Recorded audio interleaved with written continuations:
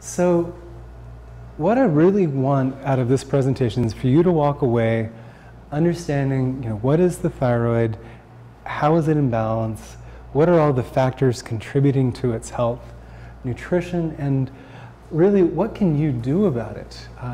When I went through medical school, we were told to basically check something called TSH, a thyroid stimulating hormone, and if it was outside of a certain range, you give people levothyroxine, brand names being Levoxyl and Synthroid, and that's it. That's really all we were told. We were told about how the thyroid works, but kind of that's all you need to know. Well, you get out in clinical practice and you find that that works a good chunk of the time, but sometimes it doesn't. And so I felt inspired to look a little deeper, largely because I had patients that just weren't getting better in certain situations, and they encouraged me to keep going with it. And you find that there's a lot of people out there with thyroid conditions who are not happy with the way they're being treated. And there's some very simple things that can be done once you understand how it all fits together.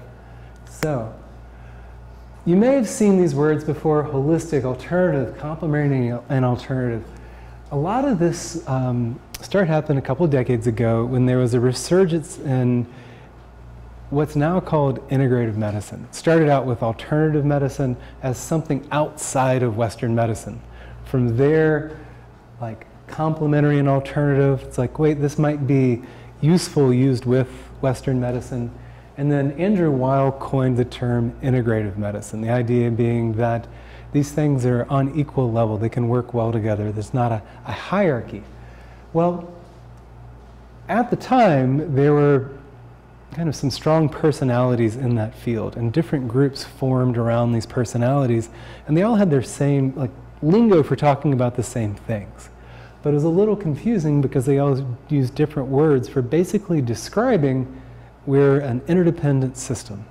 Everything inside of ourselves affects everything, and it doesn't end with our skin. So our environment, our relationships, our exposures during our youth to various experiences or toxins all play a role. And in the past decade, we found a lot more through the study of epigenetics, what influences our genetic expression and various other things, that have proven that there's really not a limit at our skin. And when I went through medical school, we studied the cardiovascular system. Well, turns out your cardiovascular system is largely impacted by your endocrine system, by your microbiome, the critters that live in you and on you. And this developed a different view that's now being called systems biology. And the NIH, National Institute of Health, has developed a whole division looking at systems biology, and it's a whole new way of looking at how everything fits together. It's in some ways a very old way of looking at how everything fits together. If you look at Ayurveda, Tibetan medicine, some forms of African medicine, Chinese medicine, they all had this view that everything affects everything. And we're only now able, from a Western medicine perspective, to measure that and document that and trace these relationships. So it's kind of an exciting time. So this is the NIH statement about systems biology. And paraphrase, it's just everything affects everything. They had to use a lot of fancy language to say that, to justify this perspective, but that's what they're getting at. So when we're looking at the thyroid and the endocrine system in general, this systems perspective allows us to understand people who didn't respond to that standard measure TSH only, give them T4. It allows us to kind of look under the hood a bit and see how nutrient deficiencies, environmental exposures, autoimmune conditions, hidden inflammation, all can drive the thyroid and other aspects of health. How the state of your microbiome will influence your thyroid, and so on. So that's what we'll be doing tonight, is looking at thyroid health from a systems biology perspective. So the standard way of looking at it is your hypothalamus, which is in your brain, sends a message to your pituitary, and your pituitary sends a message to your thyroid. So they call it the hypothalamic pituitary thyroid axis. Well, now with this expanded perspective, It's your genetic, epigenetic, psychologic, hypothalamic, pituitary, adrenal, gonadal, meaning your sex organs, thyroid, your immune system, your microbiome, the critters that are in you and on you, your community, in other words, your relationships, interpersonal relationships, and your environmental system. All of these things weave together to affect your health. And the thyroid is a perfect inroad to talk about this, because in many ways, hypothyroidism is like the canary in the coal mine. Have you guys ever heard that phrase? So with coal miners, they would take a canary down because they're very sensitive to carbon monoxide. And the canary would start to show distress well before the miners would. And they could use that as a signal to, well, we need to get out of here. Well, hypothyroidism, particularly some of the autoimmune hypothyroid conditions, are kind of like the canary in the coal mine. They are probably, well, they're on the rise now, and that's probably because of psycho-emotional stress, environmental toxicities, nutritional deficiencies in our food chain, and things like that. And so we're seeing a rise in hypothyroidism. And it's probably a symptom of imbalances in larger systems. Okay? So let's just talk about nuts and bolts thyroids. This is kind of a complex picture here. There's a guy, if you go on YouTube, it's called Strong Medicine, and it's Dr. Strong. He's actually got some really good videos. They're made for medical students to be able to review medical stuff. He teaches at one of the medical schools, I don't remember which one it is. But we're going to go through this pathway because we're going to reference it later. This is your brain. Your hypothalamus produces something called TRH, thyrotropin releasing hormone, and that signals something called your pituitary to make TSH, thyroid stimulating hormone. And this is what most doctors will check, okay? And that's all they'll check. And so TSH sends a message to your thyroid, which is at your throat, the butterfly-shaped gland here, and TSH drives your thyroid to make more T4. So you think of TSH kind of like the gas pedal. So TSH drives the thyroid to make more of this stuff called T4. T4, the medication is levothyroxine, Synthroid, Levoxyl. And the 4 is the number of iodines on a tyrosine, molecule there. And then something called a deiodinase takes off an iodine. So it deiodinates, okay? It's appropriately named. It takes an iodine off, and T4 becomes T3, or something called reverse T3. T3 is the active hormone, okay? That is what gets the job done. Reverse T3, the only difference between the two is a different deiodinase takes off a different iodine. That's the only difference between them from a biochemistry perspective. Is so you got 1, 2, 3, 4, 1, 2, 3, and just takes a different one off. But the difference in that iodine is huge as far as the impact. T3 will stimulate the thyroid receptor in a positive way. Reverse T3 does not. Reverse T3 actually can occupy the receptor and block T3 from binding. Basically, sending a message of slow down, cool down, turning down your metabolism. Okay, we'll get into that in a moment. And so, all you really need to remember from this is TSH, T4, T3, reverse T3, and this thing called a deiodinase that kicks off an iodine. Okay? Over here is interesting, and he talks about it in the video if you go watch it on YouTube. There are these two hard to pronounce effects, the Wolff-Chaikoff effect and the Jode-Bastow effect. And this gets into something that if you've dove into the blogs and various forums on Hashimoto's on the web, there's this controversy around, is iodine good or is iodine bad? And some people are like, oh, never give iodine, don't do it, it's going to make it worse. Or some people are like, oh, you must, it's essential. Well, iodine is essential to make thyroid hormone, because what is thyroid hormone but a tyrosine and a bunch of iodine tacked onto it? So if you don't have iodine, you can't make thyroid hormone. But if you get too much iodine, it can actually suppress your thyroid. And there's a paradoxical thing where iodine can both suppress and stimulate your thyroid, okay? And that's a known scientific thing. So when we look online, you're going to see different dosages for iodine. And you'll see microgram doses, MCG. And the US RDA for iodine is 150 micrograms per day. That's how much you need to get in your diet for your thyroid to function. If you go online, you'll see the range for recommended dosage being from about 150 to 450 micrograms. But you're also going to see a dosage in milligrams. So that's a whole factor greater, micrograms versus milligrams.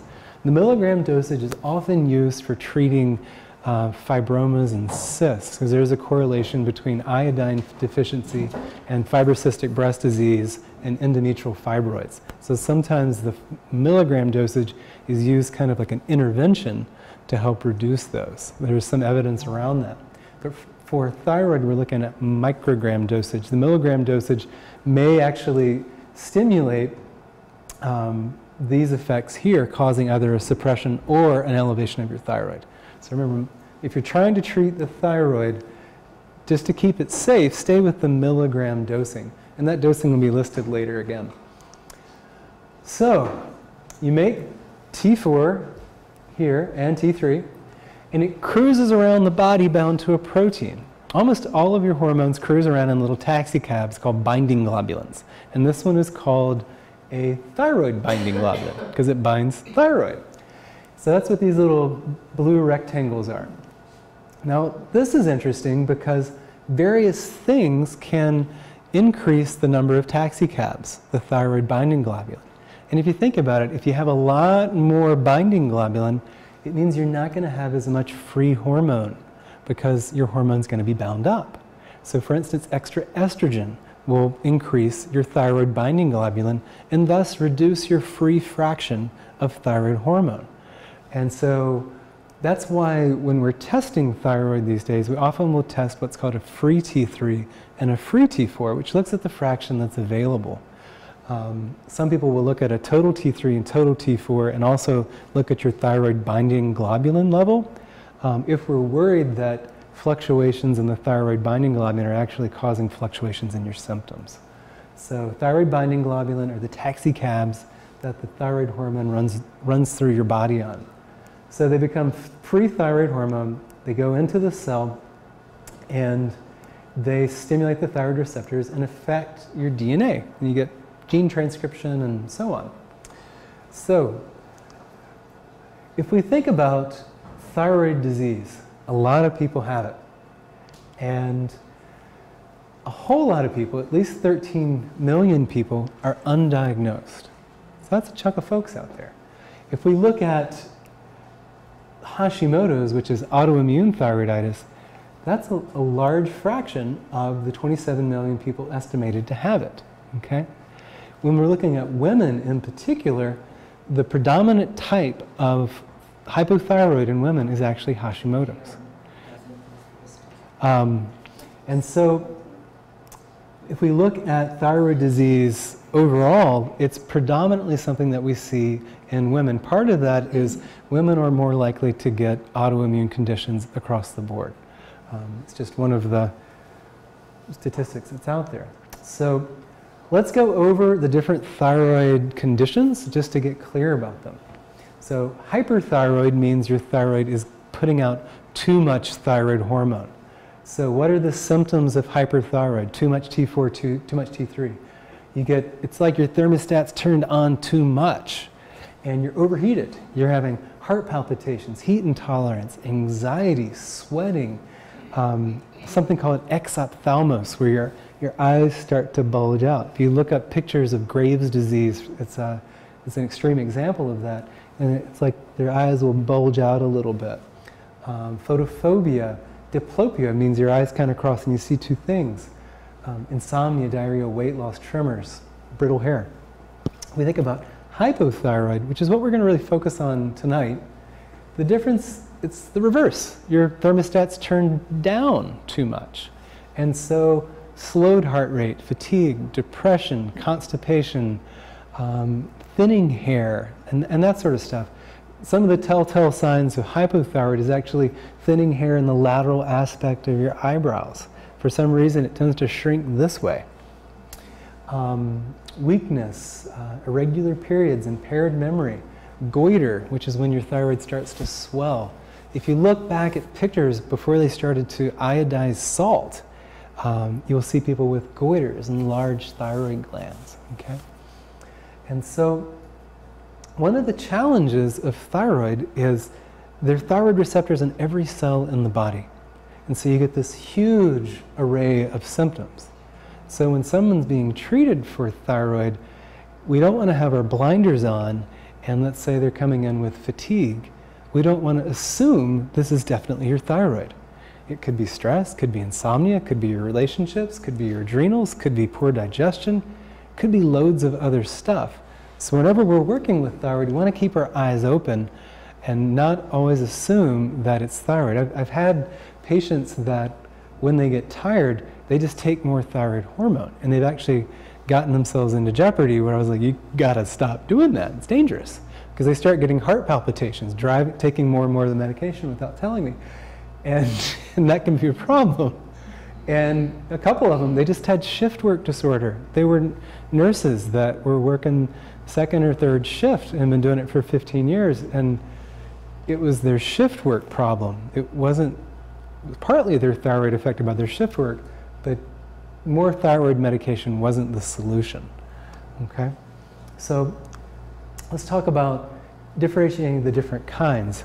So one of the things that they said in medical school, which I very much believe in, is when you're looking at labs, first look at the patient.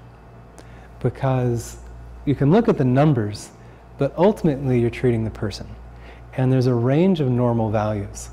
And you want to find the place where the person's symptoms are alleviated and they feel the best. And so there's some practitioners out there that are trying to get your number like a T3 of 3.5, and they read somewhere that that's where you want it. That's the ideal thing. Well, some people at a T3 of 3.5, they're going to be jacked out of their minds. Their engine's going to be revving, and they're going to have heart palpitations. They'll be overtreated. And so treat the person, not the number. The numbers give you a guide for safety. So primary and hypothyroidism is really what we're most familiar with. Hyperthyroidism may happen because you have an overactive nodule. You can get these things called thyroid nodules or hot nodules where part of your thyroid, for whatever reason, decided to get overactive and it just starts cranking out a bunch of T4. And the treatment for that is you can look maybe under the hood and see if there's anything driving that. And if not, if it's just some renegade tissue that developed for various reasons, often they will take that thyroid nodule out. It's like thyroid surgery, and sometimes people resolve to completely normal function. Sometimes they will use a treatment called radioactive iodine, because iodine is preferentially taken up in the thyroid, so it's kind of like a targeted chemotherapy for the thyroid, and they'll try to dose it to knock out a portion of the thyroid. Sometimes they get the dosage right, sometimes they overdo it, and then those people may be on thyroid medication as a result. Primary hypothyroidism is what we're going to talk most about. Now, central hypo and hypothyroidism, that's happening at the level of the brain. It's much more rare, and that's usually due to damage at the level of the pituitary or the hypothalamus. There are inherited forms of this that can happen. Usually they'll present earlier on, or if there's a brain tumor later on or something like that.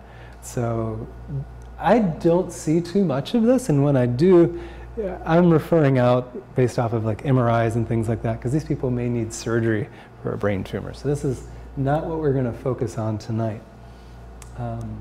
Okay. So we're going to go through a couple controversial diagnoses in hypothyroidism. So this next one, subclinical hypothyroidism. It's a standard Western diagnosis. There's an ICD-10 code for it. So that means it's kind of accepted in Western medicine. And subclinical hypothyroidism basically is when you're symptomatic, but your TSH and free T4 are within range. Now, we're going to go over what normal range is based off of lab results from the big labs, And we're going to go over what the normal range is based off the US Endocrinology Society and also what they follow in other countries, in Europe, Japan, and elsewhere.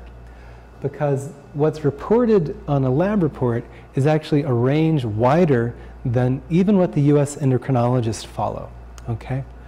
And so, for example, like TSH, the normal range reported on by most labs is from 0.45 to 4.5. This is the range. And most endocrinologists in the US actually say that 0.5 to 3 is really the actual range. And if we look at over in Europe, the top end is 2.0 to 2.5, depending on where you are. And so that narrows the range a lot. And so a lot more people wind up getting called hypothyroid based off of that narrowed range. So what are the symptoms they might have? If we think back to that long list of what hypothyroidism can cause, you know, weight gain, fatigue, kind of suppressed heart rate, poor exercise tolerance, constipation, hair loss, glucose intolerance, high cholesterol, all this stuff. So do you treat it?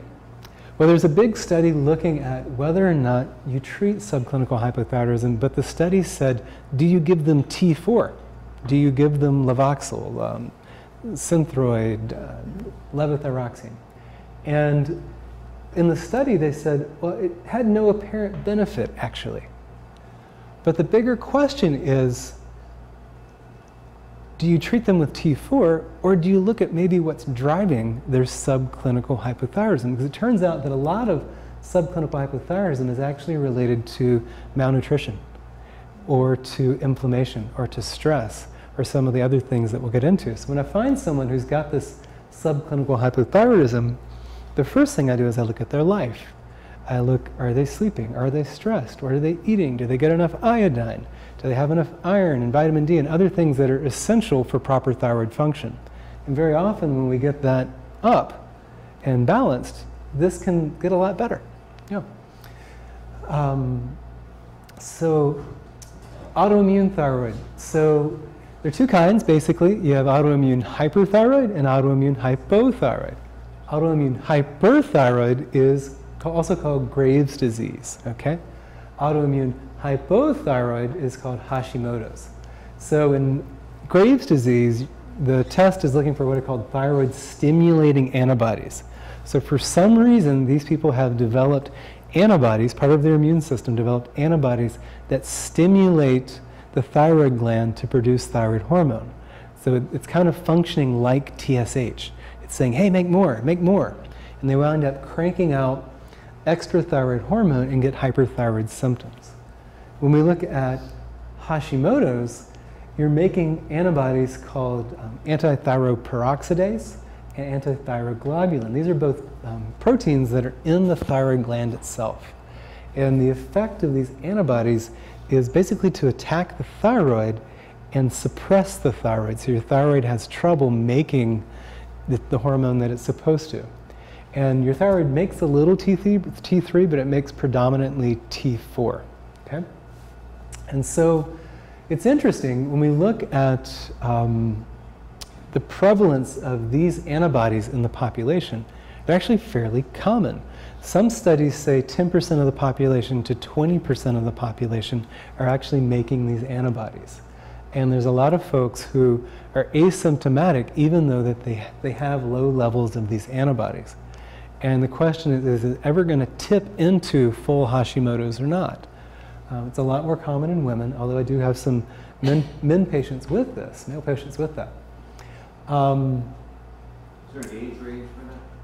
For Hashimoto's?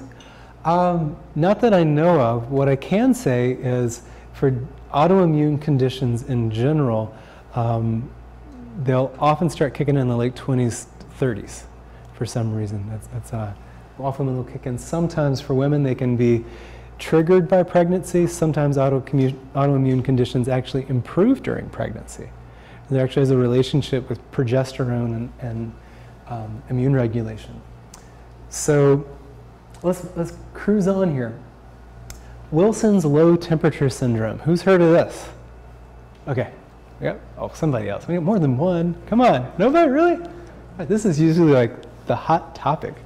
When I gave a presentation at the Integrative Medicine conference, everybody got on their edge to their seat. They're like, oh, what's he going to say? This is going to get good. So Dennis Wilson was a doctor who theorized that somewhere inside of the cell, there can be a flaw in the thyroid pathway.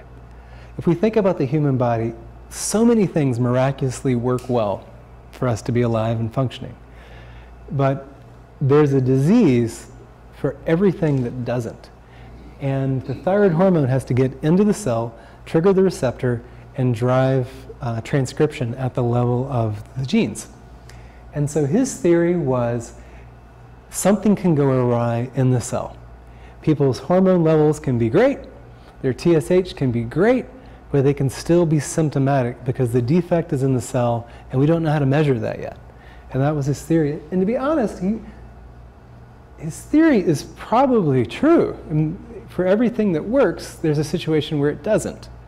And so the problem was, the way he measured it was, he would have patients take their basal body temperature by putting a thermometer in their armpit, measure their temperature for a while, and if their temperature was below 98.6 consistently, he would sometimes say, you have Wilson's low temperature syndrome, let's give you thyroid medication. Well, there are other things that can lower your temperature. And unfortunately, the way it played out was someone was injured pretty severely doing this type of treatment, and the medical boards came after him, and he almost lost his license, and he had to promise never to ever do this again. But other practitioners continue doing this, and I have patients who have seen practitioners around town who are being treated this way who do feel better, but I always tell them is that we've got to be really careful, because like I said before, there are other things that can cause the same symptoms as hypothyroidism that we need to keep our eyes open, that we aren't treating a nutrition deficiency or insomnia or a shift work disorder with thyroid medication rather than really treating the problem. It's a very controversial diagnosis, and Dr. Dennis Wilson got in a lot of hot water for doing that. So let's keep cooking. Okay, the what in my gut. So we talked about deiodinases, yeah? And this is where we're going to get a little tweaky for a moment, because part of this talk was for practitioners. If your eyes gloss over this because it gets into a little too much biochemistry, just bear with me, it's just 2 slides. T4, you can think of it like a precursor hormone. It's a little bit active, but T3 is significantly more active. Now, for all of the hormones in your body that are very active, your body is very careful with those, and it gets rid of them quickly. Like, you don't want the hot sauce cruising around a long time. So the T3 lasts a much shorter period, okay? So this thing called half-life is a measure of how long something stays in your body, how quickly it breaks it down, basically, and gets it out. And so T4 lasts a long time. It's a precursor hormone. T3, which is the active form, the half-life is about a day, okay? The deiodinases convert T4 into either T3 or reverse T3, like we saw on the slide earlier. Now, some people who are treated with T4, they actually do different doses on different days. And you might think they'd feel good one day, bad the next. But you can get away with that because when you're doing this alternate dosing with T4, you're kind of just topping off the reserve tank. And then the body is converting it as needed. Now, if you really over-flooded the tank, you can definitely drive them into becoming hyperthyroid, but you can't actually alternate the dose with T4 because it has this long half-life. T3, however, some people have a lot of trouble converting T4 into T3, so we wind up using T3 preparations. And T3, when people take it in the morning, often they start to feel tired by the mid-afternoon, around 2 or 3 o'clock. And so you often wind up doing twice-a-day dosing because the body clears it so fast. And that gets really tricky because thyroid hormone is bound by calcium and other minerals. And so you have to be careful about twice-a-day dosing because people need to eat lunch, right? And so that can be tricky and something to work with. So D1 is one of the deiodinases. It's primarily in these tissues, D2s in those, D3s in these. You guys really don't need to know that. And this is really the key thing. The deiodinases, if you actually look at their structure, they have a selenium in the middle of them. Just like with thyroid hormone, it's a tyrosine with iodines tacked on it. If you don't have iodine, can't make it. If you don't have selenium, you can't make your deiodinases because it's in the center of this thing. And so if you have a selenium deficiency, which I just learned from a patient last week is really common in Montana. Apparently the soils in Montana are selenium deficient, and in other places, then you're going to have trouble with your deiodinases, and you'll have trouble converting T4 to T3. And we need about 200 micrograms of selenium a day. Iron is also a cofactor that's needed for this process. And so if you're iron deficient for a variety of reasons, maybe you have low stomach acid, maybe you've had part of your intestines removed, maybe you have low iron in your diet, or maybe you have a slow-grade GI bleed or gastritis or something like that that's causing you to lose your iron, or you're a woman with heavy menstrual period, so it's hard for you to keep your iron up. You're going to have a little difficulty converting T4 to T3. So again, it's looking at this whole system and saying, oh, this person's just iron deficient. That's why they have trouble with their conversion. We don't need to give them T3. We need to fix their conversion from of T4 to T3. And that's really fixing the problem. So let's keep looking here. So everything cruises around the body, bound to the binding globulins, and it has to get into the cell here. Let's see. Reverse T3, let's talk about that.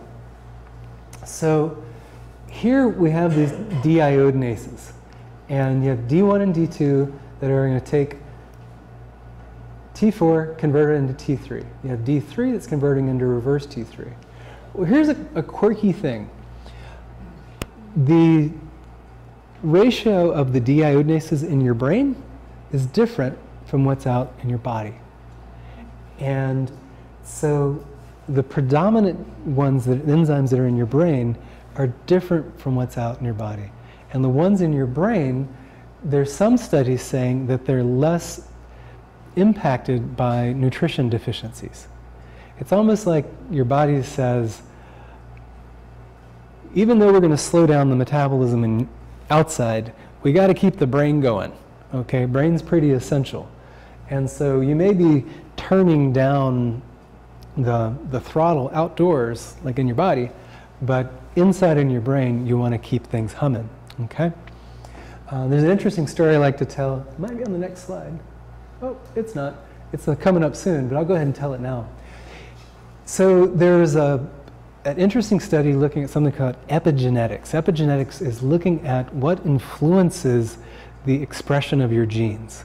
And it turns out everything from the food you eat, your mental status, your stress, your environmental exposures, your relationships, what your ancestors did, all influences which genes are turned on and off in your body.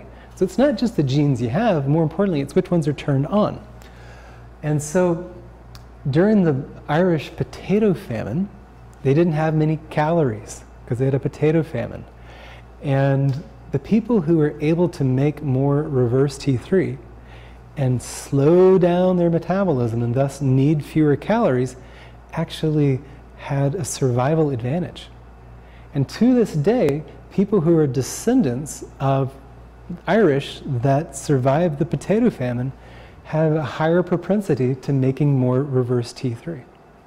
So it's not that reverse T3 is bad, it's an adaptive response. It's just not good if you're making it when you don't need to. So if we look at things that inhibit the D1 and D2 deiodinases and affect your conversion of T4 to T3, certain medications will do it, selenium deficiency, lack of protein and excess carbohydrates. And this is a relative thing. If you're eating a super high carbohydrate diet, no one in America does that.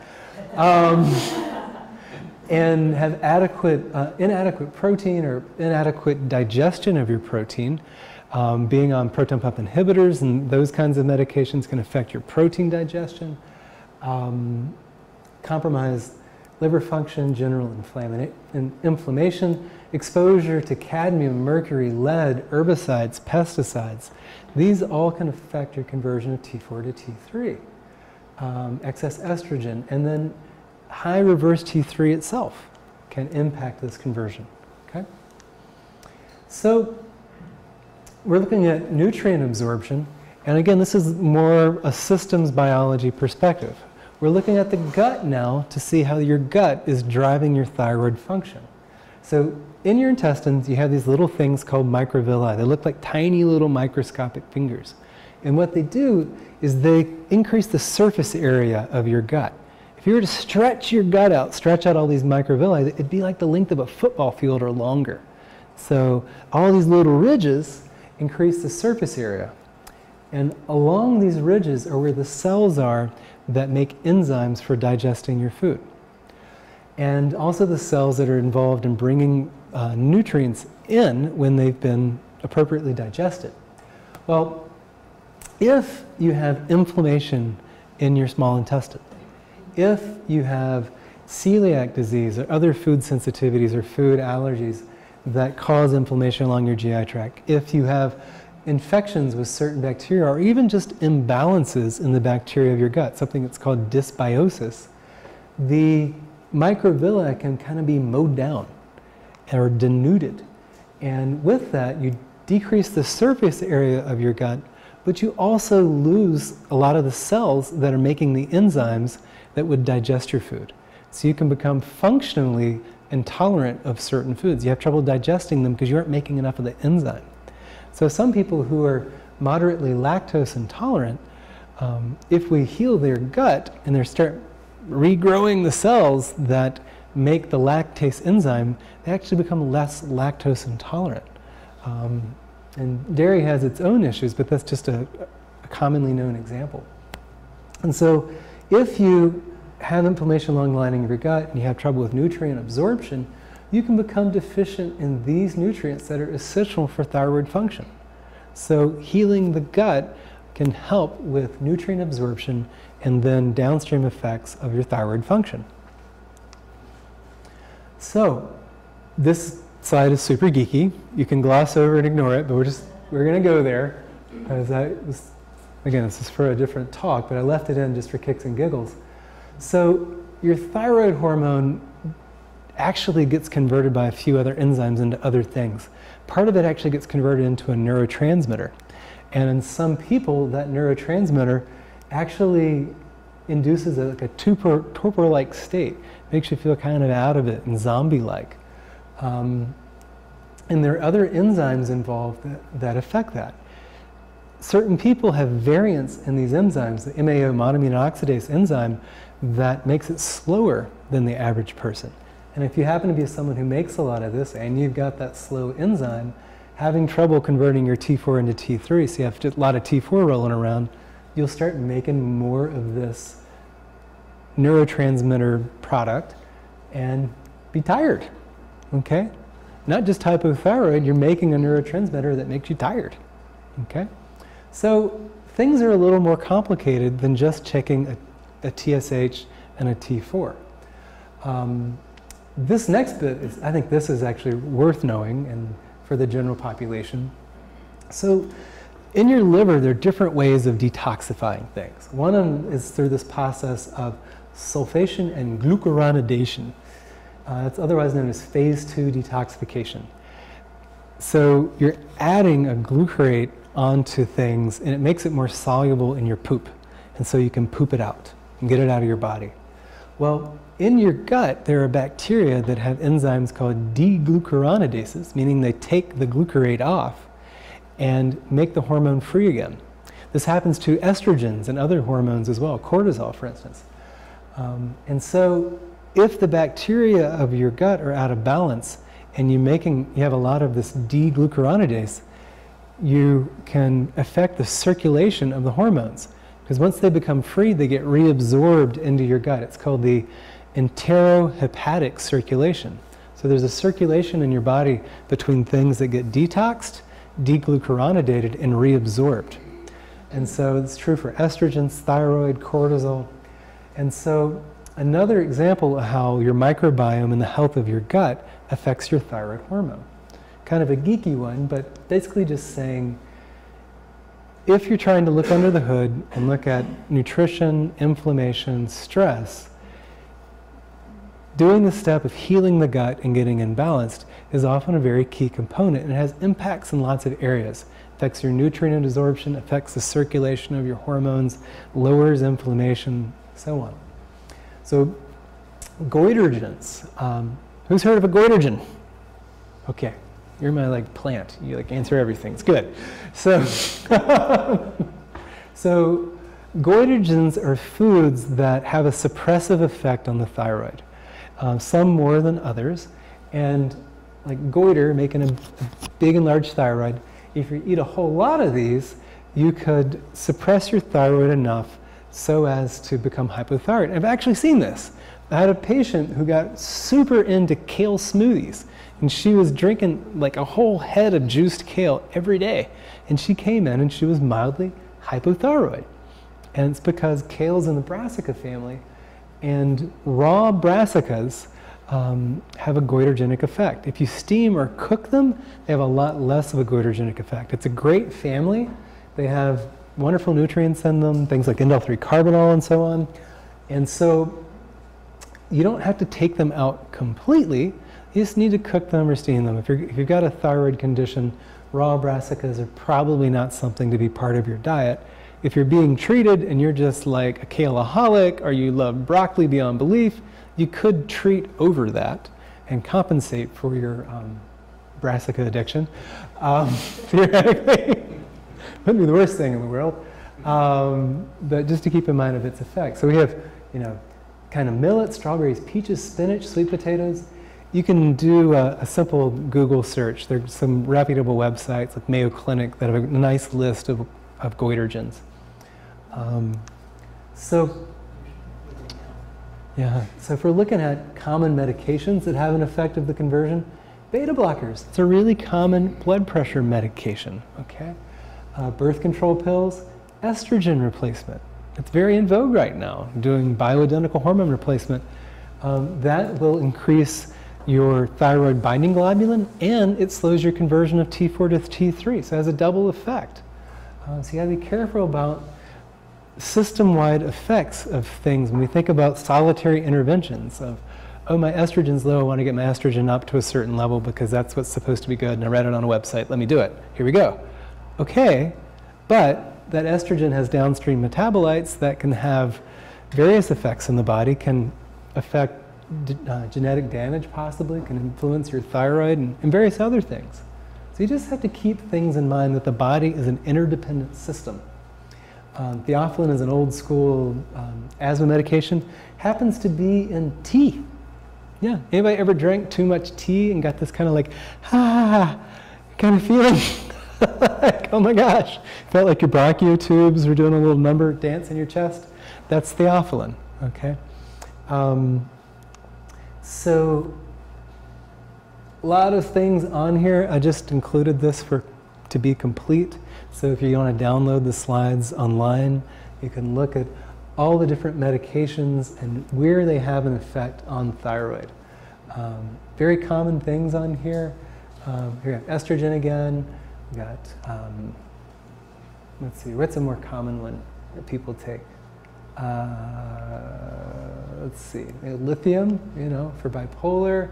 Amiodarone, that's an antiarrhythmic drug. Androgens, those are like male hormones. Yeah. So methadone, So here we go. Toxins. Again, this is probably too small to read from the back, but you can download the slides online. And there are a lot of environmental toxins that have a big effect. This particular site that I pulled it from was highlighting the effect of PCBs in our environment on various functions. And you can see red dye number 3, it's pretty common. Dioxin is an old school kind of pesticide. I think it was also in Agent Orange, and it has all sorts of other bad effects. Yeah, so lots of things affect thyroid function. Gluten, okay? So gluten-free, right? Everybody's into it. Is it a fad? Is it real? What's going on? So you got to understand that there's a difference between celiac disease, non-celiac gluten sensitivity, NCGS, and reactions to modern hybridized wheat. So let's touch on this because I get this question all the time. So celiac disease has a genetic pattern to it. It's related to a certain HLA protein, and that is a true allergy, okay? Non-celiac gluten sensitivity is working along different pathways, actually, okay? Now, some people have acquired a sensitivity to gluten either by overexposure to gluten or by their gut becoming porous and gluten or gluten breakdown products making it into the bloodstream, and the immune system saying, oh, you're not supposed to be here, and creating antibodies against it. So that situation is referred to as an acquired food sensitivity. So the cells of your gut are bound together by these things called tight junctions. And there are proteins called zonulins. It sounds like something from Star Trek.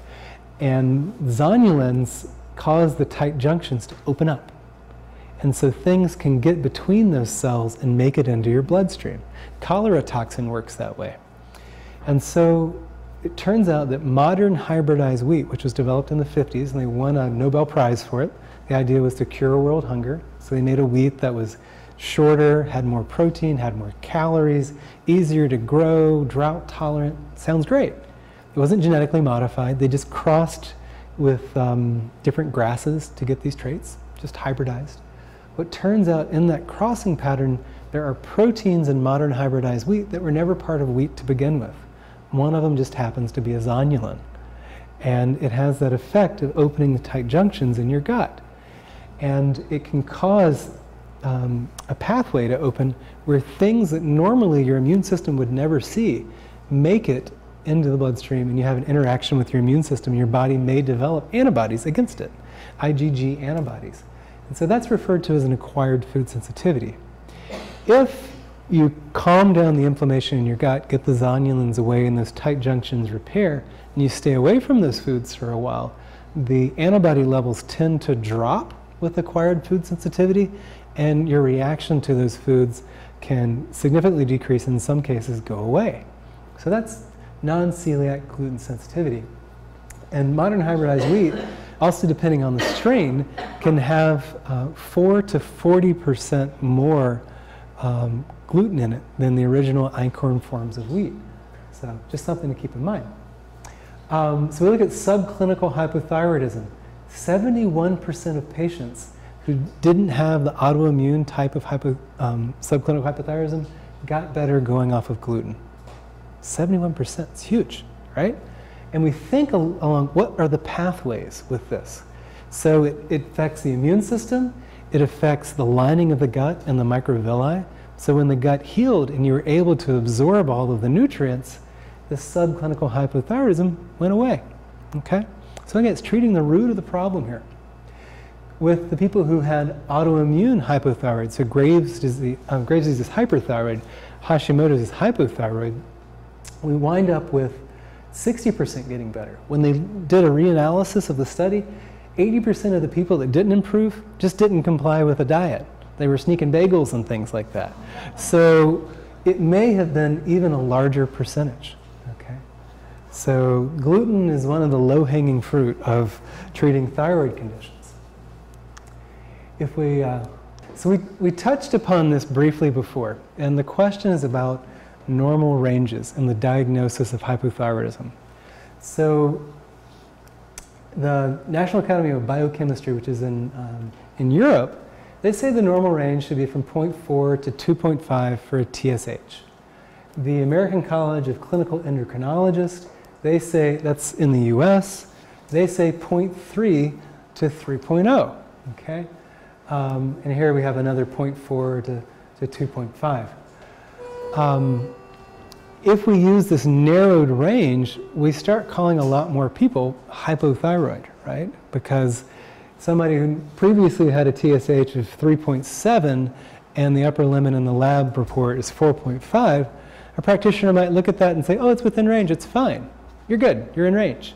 But they actually might feel quite tired with that. And so if you just looked at the TSH and looked at the range in the lab report, you would miss a lot of things. But even if you just looked at the TSH and it was within this range, you still would miss things. So what else do you get?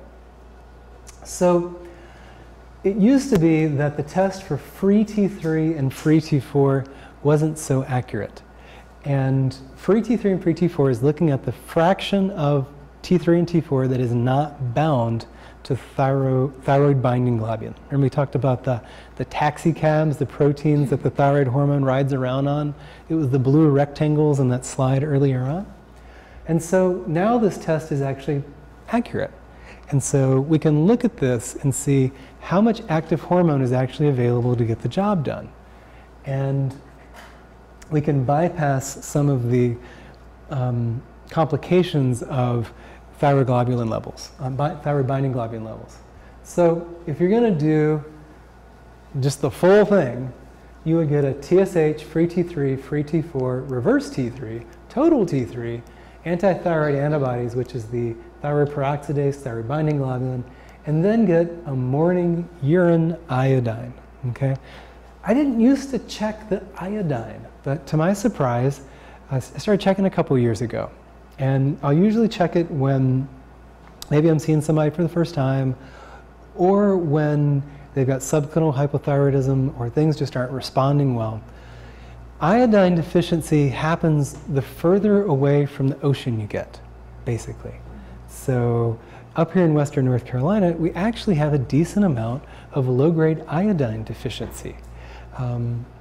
If you're under 50 micrograms of iodine ingested per day, you're going to have symptoms. So the US RDA is 150 micrograms per day. Iodine primarily comes from seafood, things like that, kelp, fish, so on. People in Asheville often joke that there's like a pink Himalayan sea salt iodine deficiency epidemic going on.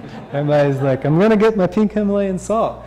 And I've tested a lot of folks, and time again, their urine iodine comes back with none detectable. And it's not that they don't have any iodine in their body, it's that their body's holding on to everything that they've got, right? And, oh, what was I going to say? Oh, yeah. Oh. Where are all the pink Himalayan salt does what? I don't understand that reference. Oh, it's, people are getting this pink Himalayan salt, and it's not iodized. It doesn't have a significant iodine content versus iodized salt, which does. That's why they did iodized salt and with iodinate bread and things like that, was because iodine deficiency was fairly common. And so if you were eating pink Himalayan salt and lived in Montana, you'd be iodine and selenium deficient, right? And so anyway, so I've been testing this more frequently, and again, it's the microgram dosing, not the milligram dosing.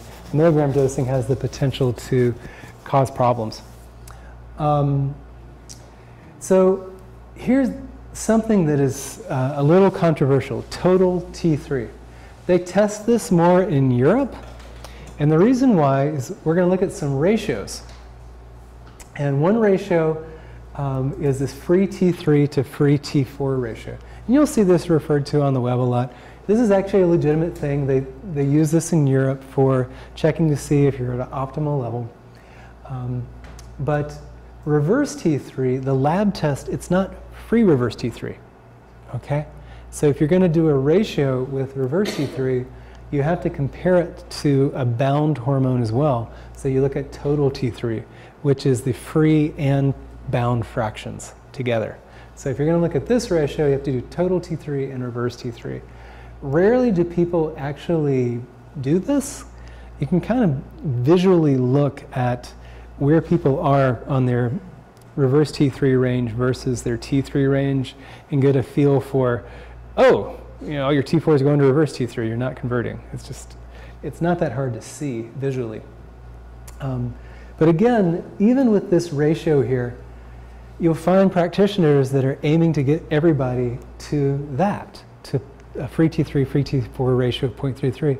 Not everybody feels good there. You treat the person, not the number, okay? This is like a guide. It's not the goal. Yeah, so reverse T3 effects, we talked about this a little bit. It can actually block the conversion to T4 to T3. It can block the binding receptor. It's adaptive in certain situations. Our modern lifestyle, you know, I'm often talking to people about, okay, good. She's letting me know I need to cut it short soon. I'm often talking about what are you consuming? And this involves your media, your social media. You know, is what you're taking in through news, your social media, your Facebook, your whatever, is that giving you indigestion? Because I can tell you, after this last election, people on both sides of the fence, whether you're conservative or liberal, people were having a lot of stress. And I saw people with thyroid conditions, irritable bowel, chronic pain, fibromyalgia, all of that was getting worse for like 2 or 3 months because everybody was wound up because they were watching this inflammatory news all the time. Everybody was just, ah! And you could see it in the clinic. You know, people coming in with anxiety, insomnia, heart palpitations, worsening thyroid. And I was just like, you need to stop watching the news. You get off Facebook. Like, limit your email to like a couple chunks a day. Turn the alerts off on your phone. Like, this is throwing you out of balance. So think about all the things in your life. We'll talk about lifestyle in a moment. So another thing that can happen is if you look at, if you overtreat somebody with T4, you can drive the reverse T3 pathway because your body's going, whoa, whoa, whoa, whoa. We don't want to have too much T3. So if you look at somebody's labs and their T4 is like towards the upper limit of normal or even off normal range, and their reverse T3 is high and their T3 is low, chances are in that situation they're just overtreated with T4 and the body's trying to protect itself. So that can happen also. And this is the potato story from Ireland that we already discussed. So this is a summary slide that basically shows where the different things have an effect on this pathway. And so that'll be in the slides that you can download. You see zinc and selenium there. You see stress, trauma. People who have had traumatic events in their life can have a higher baseline level of cortisol. And cortisol has all sorts of effects on the body. It can actually cause your intestinal lining to become porous, has an effect somewhat like the zonulins do. Can drive immune pathways, worsening Hashimoto's or even Graves'. So you see vitamin A that's important for intracellular expression. Yeah. So let's talk about lifestyle. In the past 30 years, there's been more evidence around lifestyle as an intervention for preventing and even reversing diseases. So the thing that I really love about medicine right now, there's a lot of totally wackadoodle things about our healthcare system, but there's great research coming out in the lifestyle field. There have been studies looking at actually reversing early stage cancers through lifestyle intervention that involve nutrition, fitness, healthy relationships, and stress management. That recipe works together to affect your genetic expression, lower inflammation, all sorts of stuff, making sure you're getting good nutrition. And so this is actually a diagram taken from Dean Ornish. He was one of the pioneers of lifestyle medicine. And this is the way that they present it. It's an elegant approach. And so, you know, it just has all of these different effects that work together to promote health.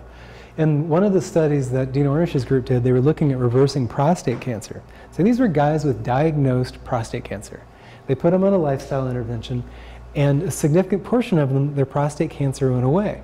Well, they had a geneticist following them, and they were looking at genetic expression.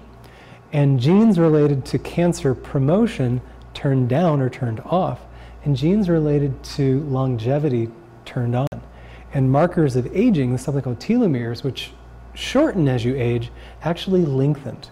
So for the first time, they saw a medical intervention, a lifestyle intervention, almost reverse some signs of aging. So that's pretty cool. And imagine if everybody was getting this message of be nice, sleep, eat real food, slow down, get outside some. It'd be different, maybe a different place. So, nutrients that are essential to thyroid health, I'll just run through them and you can go online and get these later. Zinc, 15 to 30 milligrams. You have to be careful about zinc. If you get too much, it can inhibit copper absorption. And so about 20 milligrams a day, that's usually safe without messing with your copper. It's people who are popping these zinc lozenges when they get sick. You can affect your copper metabolism. Selenium, 2 to 400 micrograms a day. Iron. Ferritin is a measure of your iron stores, and you want it to be about 60 to 80. Ferritin can also be affected by other things. If you have a lot of inflammation in your body, ferritin can be falsely elevated, and so you have to interpret it in light of that. Iodine, I put 150 to 200 micrograms in here. Some places you'll see 150 to 450. Here's an interesting thing. 90% of omnivores, and this is averaging around the world, including people who live on the coastlines, are iodine deficient. 25% of vegetarians and 80% of vegans are iodine deficient. And so, with... What about seaweed? Pardon me? Seaweed. Oh yeah, it's in iodine. I mean, iodine's in there. So if they're eating seaweed, if vegans are eating seaweed, they may be fine. So it's just that people who are vegetarian or vegan need to consciously look for sources of iodine to include in their diet. They're just things that commonly can be left out of a vegetarian or vegan diet. Okay, we talked about micrograms versus milligrams. I think I've hammered that point home. Vitamin A, it's important for intracellular nuclear signaling. And then vitamin D. Vitamin D has to be converted from D2 into D3. D3 is the active form. It's dependent on sunlight for that conversion. Now, it's regional, the dosage for vitamin D. In Western North Carolina, we test all of our patients here, and almost everybody that either doesn't winter in Florida, or is taking a vitamin D supplement comes back low. And so most people in Western North Carolina, it's about 2,000 units in the summer, up to 5,000 units in the winter. Some people need more. But I've never seen anyone who lives here full time go too high with 2,000 to 5,000 units if they live in Western North Carolina. So, thyroid treatments. So we touched on this. Levothyroxine is generic T4.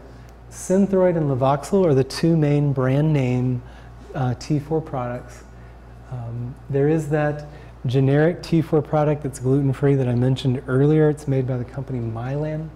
I have a few patients that have sought that out, and they just ask their pharmacy to find that particular brand. There are T4, T3 combinations. So if you get on the web, you're going to find people trying to mimic the ratio of T4 to T3 that's in the human body, and you'll see a lot of controversy around that. Some people say it's just not necessary to try to mimic that ratio if conversion is good, if the T4 to T3 conversion is good. If the T4 to T3 conversion is good, you might actually be able to get away with just using T4 as long as you don't have an allergy to one of the binders in that medication. Now, the T4, T3 combinations have an effect that can mimic what the body does naturally. Both your adrenals and your thyroid kind of bump in the morning. You get a little surge of T3 in the morning. It's kind of that wake you up, warm you up, get you out of bed. And when people take the T4, T3 combination medications in the morning, they get a little of that natural surge, wake you up, get you out of bed, and they like that. The challenge, though, is when you go to test somebody's labs who are taking a combination, either be it compounded or these are the brand name brand name T4, T3 combinations. You actually can't get Thyrolar in the US for some reason. When you test them, if you take T4, T3, if the timing is right, you go to test their labs and you catch them right at that T3 surge. And they're going to come back looking overtreated. So their TSH will look normal, their T4 will look normal, but their T3 will be through the roof. And you're like, oh my gosh, I'm over-treating them. So often what practitioners will do is if you're taking a T4, T3 combination or a natural desiccated thyroid, they have you not take the medication the morning of your test. Now when you do that, your TSH is going to be appropriate because TSH doesn't change as rapidly as your thyroid hormones. So your TSH will be appropriate for your, it'll reflect your medication dosage. Your T4 will be a little lower because T4 has a longer half-life, it stays in the body longer, but your T3 will actually come back looking low. So you just interpret the results knowing that the T3 is low. It's normally higher than that because you didn't take the medication, but that way you kind of avoid looking like you've over-treated somebody. So it's just a thing you have to know if you're taking a T4, T3 combination or a natural desiccated thyroid product, you just have to test a little differently to avoid weird lab results. T3, cytomel, liothyronine, that is sometimes used for people who have a really bad T4 to T3 conversion. You can't figure it out. It's complicated by, it has a short half-life, so you take it in the morning and a lot of it's wearing off by mid-afternoon. So you often have to do a second dosage, and that second dosage is tricky just because you had to eat and you can't take thyroid medication around your meal. And so what some practitioners will do is they'll over-treat a little bit in the afternoon to compensate for some of it being bound in your gut. Normally, pharmacists will say you need to take your medication 2 hours away from your meal. Well, if you got, when do you eat then? If you're going to take this in the afternoon. So you can do it 1 hour away from your meal and just kind of compensate for a lack of absorption, but then the people need to eat consistently at the same time and about the same amount and about the same thing, or you're going to get a lot of variation in their symptoms. So personally, I try to stay away from doing a lot of T3s just because after treating a lot of folks, I find that people have a hard time with it. But if somebody's got a T4, T3 conversion and nothing else has worked, they're often very motivated to deal with it. Natural desiccated thyroid, there's Armour, Nature Thyroid, WP Thyroid, West Thyroid.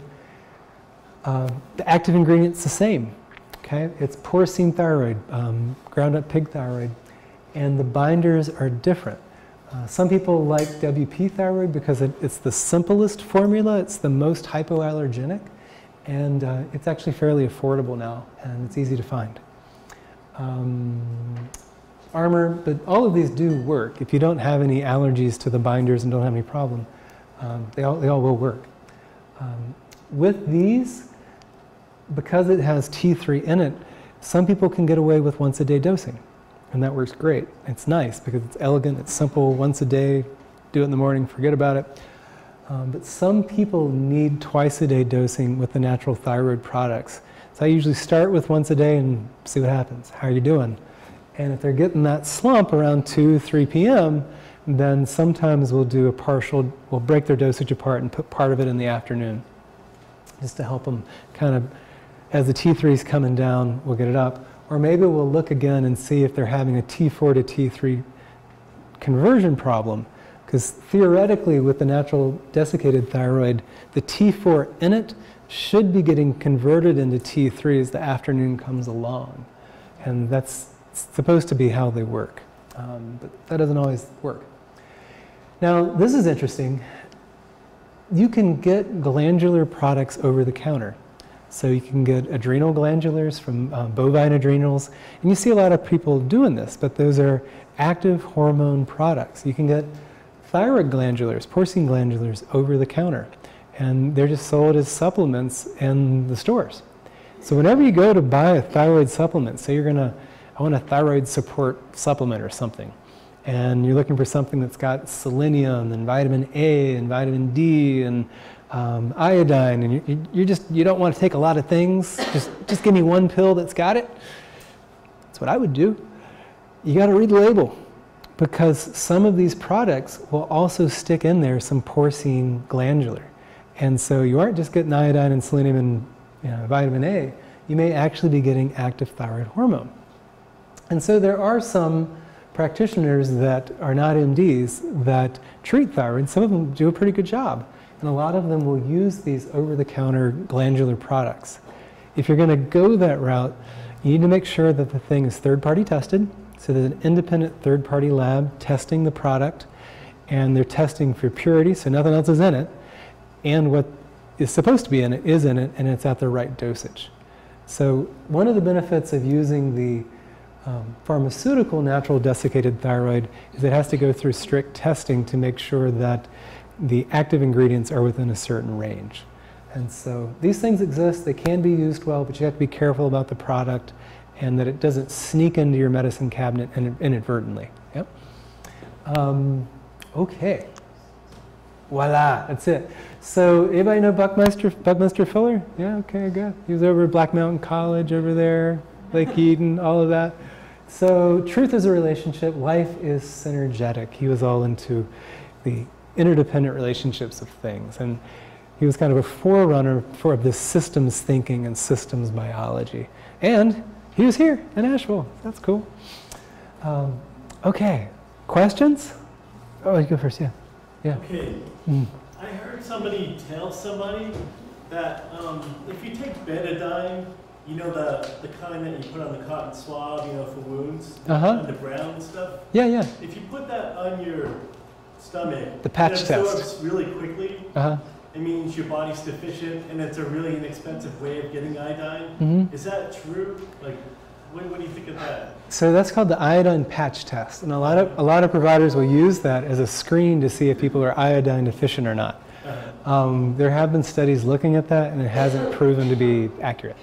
Hasn't been? Yeah, Okay. but so, I mean, maybe there's some truth to it, but it's not what I would use to diagnose. The gold standard is an early morning urine iodine, and you want your urine iodine level to be close to 200 or a little above that. So, yeah. Great. And it's actually not an expensive test, so. Okay. Yeah. I'll make sure they get that information. Yeah. The direct is, it seems, for levothyroxine is to take it with plenty of water. Yeah. What's plenty? I would say 8 ounces probably. I don't know for sure. But part of it is you're trying to get it past your stomach and absorbed, I mean, into your stomach and absorbed, because most people, even though their pharmacist and their doctor and everybody tells them don't eat it with food, most people are hammering their breakfast 30 to 45 minutes later, just because their day gets going.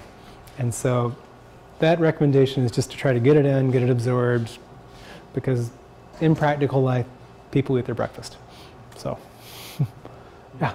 In relation to your thyroid, if there's no estrogen floating in the system. Pardon me? If there's no estrogen floating in the system, Yeah. none at all. None? Yeah. So what happens to your thyroid then? So one of the pathways that would affect is estrogen affects your thyroid binding globulin. And so your thyroid binding globulin would be lower, relatively speaking. And so that would leave for higher free fraction of your thyroid hormones. So you'd have more free hormone to be converted from T4 into T3 and be active. I think, if I remember right, let's go back here. Estrogen, where is it on there? It's not on this one. I think it also affects the deiodinases that convert T4 to T3, but I don't remember if it was an upregulation or a downregulation. So whether it drives that enzyme or whether it suppresses it. So, yeah. Let's see here. This is that slide. Estrogen, increased thyroxine binding globulins, and where else is estrogen? Inhibition, anyway. Anyway, does anybody else see it? There's one. Okay. But yeah. Okay, sure, yeah. Is there a treatment that's for curing as opposed to treating? Depends on the situation. So if the subclinical hypothyroidism, if it's driven by stress, inflammation, and malnutrition, getting the inflammation down, decreasing stress, and supplying the appropriate nutrients will cure it in some cases. Hashimoto is more Hashimoto's is an autoimmune condition, so there's another level to that. You can get a subclinical hypothyroidism that is Hashimoto's also. And that was referenced in one of the slides about the people who had subclinical hypothyroidism that was autoimmune and went on a gluten-free diet. So with Hashimoto's, you're looking for what's driving their immune system. Because the thing that's frustrating for Hashimoto's for people is as the state of your immune system fluctuates, the state of your antibodies can fluctuate. You can have more or less antibodies. When you have more antibodies, you have more of an attack on your thyroid. You become more hypothyroid. If you have less antibodies, you get a rebound. And so when you're treating somebody who has Hashimoto's, out of the gates, you don't know if you're catching them when they're at their best or at their worst. And so you don't know if, like, I treat them now, and then they go out and go on this great diet, I'm going to be over-treating them because their immune system may gear down, their antibodies may gear down, and I was treating them at a level to compensate for their previous antibody levels. Let's say I've got somebody and they're just at their best, their lifestyle is dialed in, their nutrients are great, and then they go on a chocolate cake bender or something, or whatever drives their immune system, then they'll be undertreated because their antibody levels can surge. Some people, they can have such a rapid surge of their antibody levels that the attack on their thyroid causes a spilling of thyroid hormone temporarily, and they can feel hyperthyroid temporarily and then drop to hypothyroid. And some of these people can actually feel kind of bipolar because it's like whoa, whoa, whoa, whoa, up and down. And I've had some patients that it took us a little while to figure out what was driving their thing, and their antibodies were just swinging all over the place. And I felt sorry for them. I was like, this has got to be hard to live with. So they're better now, though. It's good. You don't talk about Chinese medicine in this talk.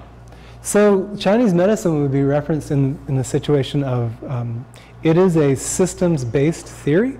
So it's, and they would talk about it in different language. It's interesting that the language of Chinese medicine is often the language of metaphor. It's the language of relationship. So it's the language of how parts of a system relate to one another. And so they have herbal approaches in Chinese medicine that are supplying the nutrients, decreasing the inflammation, healing the lining of the gut. So they're getting at the same stuff. Whether it's going to be enough to treat somebody who has a really bad Hashimoto's or who has a primary hypothyroidism that isn't autoimmune, sometimes yes, sometimes no.